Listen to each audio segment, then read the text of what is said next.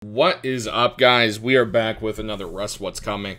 And sadly, we have a pretty dead update this week. Once again, for going on 5-6 weeks, they've added 0 content to the game. But they are working really hard behind the scenes. Now, I'm kind of sitting at the point where it's kind of getting a little too stale, so I really wish they had pushed some of the new stuff. The flame turret was worked on, as well as the vending machine, and the Mp5 seemed pretty close to being done, which we'll talk about a little bit later. But none of that stuff is being put in. Now, my theory is that they're not putting that in because they're waiting to finish the component system.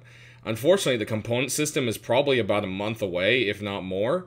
And that means we may not see any content for yet another month, which that's kind of pushing it too much. Hopefully they give us some stuff in between and they just have changes in the back. But as you see here, we've got some pictures of the cave systems. It's definitely pretty cool, looking a little bit more in depth. And this is basically how they're laying out the caves. So there's going to be 3 small caves from easy to difficult. Small caves will have a single entrance and exit. One way in, one way out, just like the current caves. Well, I guess the current caves actually had a side top kind of little entrance, so actually worse than that. The complexity of them is memorable, so they'll be easy to navigate. You can remember it pretty well. The puzzles, by puzzles, it's kind of like a parkour challenges kind of thing, will be fairly easy. And then they've tossed in a joke there saying, unless you're really bad. And they'll have 1 to 2 buildable flat areas. Then there's going to be 3 medium caves from easy to difficult. Medium caves will have on average 2 points of entry, sometimes 3. They'll be harder to memorize. There will be a more difficult layout, including deadly traps. Puzzles are much more difficult, and they'll have 2 to 4 build rooms in each. 3 large caves will be existing from average to difficult. They will have as many as 5 points of entry or exit. Some of them will be natural caves, some will be old mining tunnels. Network complexity is a step above all other caves, meaning it's going to be much harder.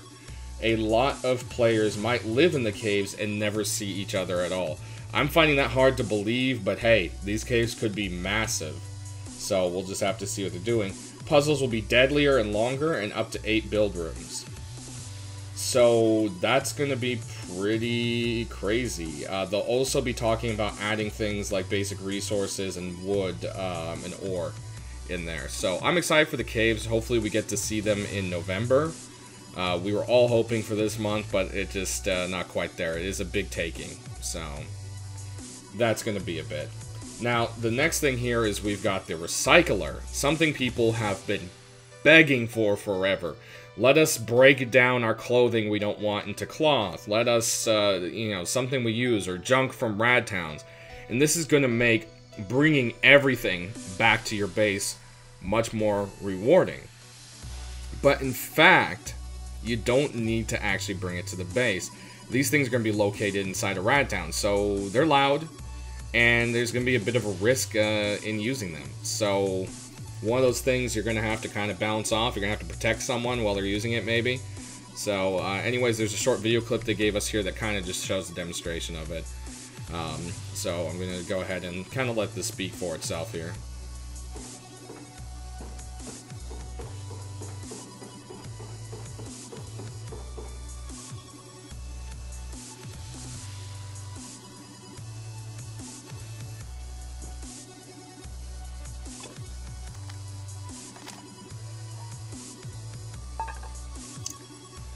And like I said, it is loud.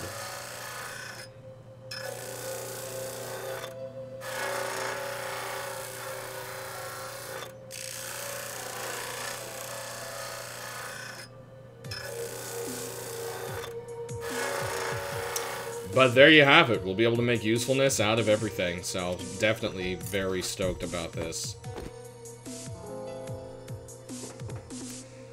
Next, we'll move on here. We've got a couple more props just to kind of make the world feel like it used to be alive. They're calling these industrial props. You can see kind of like a generator, another tank, and then some, looks like electrical coils, honestly. Not 100% on those. I'm sure there's some industrial fan that would know exactly what those are. But yeah, just a little something to keep the world from being so stale. basically, and that's what we've got going on there.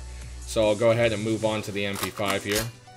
We've got the animations, and it looks great. I love the way it is. I can't wait to see this game.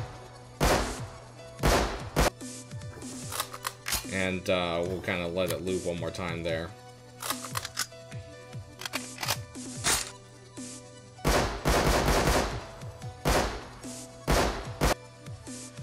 Definitely very excited for that gun.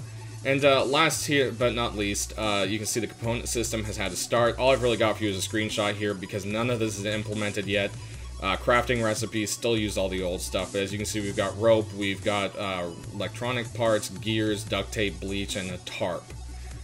So these are going to be some of the components alongside batteries, which are already in there, and the CCTV camera and the laptop. So that's what we've got so far.